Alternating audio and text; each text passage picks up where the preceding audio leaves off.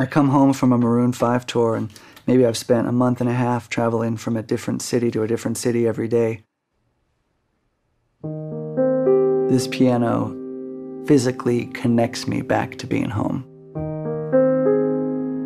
I think about my time in between tours as time for me to go deeper into music. I think that all music is completely related.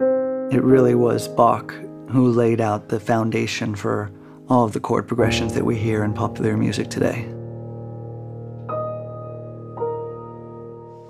I remember the first time I played just a few chords on this piano, I had that gut feeling that this was the one for my home. There's a very subtle difference between a specific type of touch or a specific type of articulation on any instrument, and that could be the difference between conveying the emotion you want to convey or missing the mark.